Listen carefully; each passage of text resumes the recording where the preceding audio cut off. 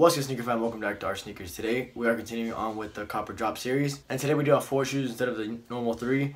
And to start off, we do have the Adidas Uncaged Ultra Boost collaboration with Parley, which, if you guys don't know, it is like an ocean organization, and Adidas is collabing with them to make this shoe.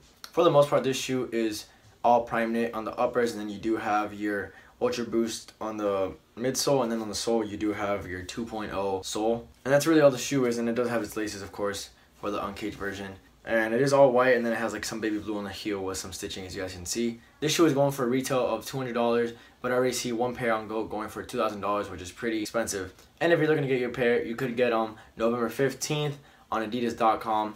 I'm not sure what other websites are releasing them, but you could check on solinks.com for that information. Next shoe we do have another Ultra Boost, except it's not an uncaged, it's the cage version, and it is a base green. To me it looks like olive in my opinion, but I don't know why they have it called as base green here. The uppers is built of an olive color, and then the heel counter is black, and then you have the Ultra in silver, and then the Boost in gold, and then you do again have the midsole as your Ultra Boost, and then the sole is your 2.0 outsole. This shoe is going for $180 like all Ultra Boost. You can get these on November 17th off of adidas.com, and if you guys, like I said, want to find other websites that are selling them, go ahead and check out solinks.com for all other websites. Moving on to the next Ultra Boost, it is the Adidas Ultra Boost in the clear onyx colorway, and this color is basically like a mixture of white and gray, more like off-white if anything. The only white part is the Ultra Boost, and then you do have your uppers, which is a prime knit uppers, as well as your cage.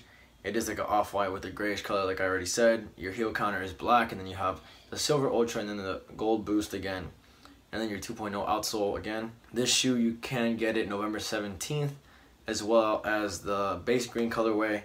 They are going for $180 off adidas.com. Last but not least, we do have an NMD. It is the Adidas NMD collab with Packers shoes. I'm pretty sure a lot of you already know what shoe this is. A lot of people have been hyping this shoe up. This shoe has a really weird colorway. It doesn't match in my opinion. You do have like a dark blue, light blue, red, then navy blue, and then white and black. It's just too many colors all at once. Why, I don't know. I'm not too familiar with Packers shoes, which is the name of the company. But what I do like is that it is a prime knit shoe. I love prime knit NMD, especially because they're really comfortable. In my opinion, they're the most comfortable NMD out of all of them. So you can get this shoe November 19th, which is this Saturday, and you can buy these shoes November 12th, which was 2 days ago, off packershoes.com. But on Saturday, they are releasing at all other Adidas Consortium retailers for the price of $180. So for the Adidas collab with Parley, it is a cop for me just because it is a collector's shoe in my opinion, since it's only going to drop once in a lifetime. As for the base green Ultra Boost dropping, it is a drop because it's just like a general release in my opinion. And I really don't like olive. I don't have anything to wear with it.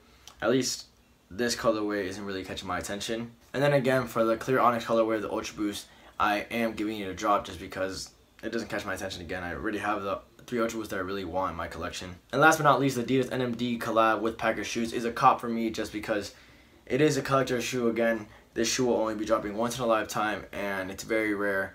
And I see the prices already going for like $500 and up. I mean, I don't know if I would sell it or not, because I would love to keep this in my collection since it is a rare shoe, but it is a must cop for me. Anyways, if you guys enjoyed this video, don't forget to give it a thumbs up. Also, make sure you subscribe. We're trying to get to 1,000 subscribers by the end of this year, which is less than 2 months from now. So I just need about 200 more, and I'll be happy. We'll all be happy. It's like we all accomplished something. It's another milestone for all of us. It's your boy, Our Sneakers. Make sure you stay woke. Our Sneakers signing out. Peace.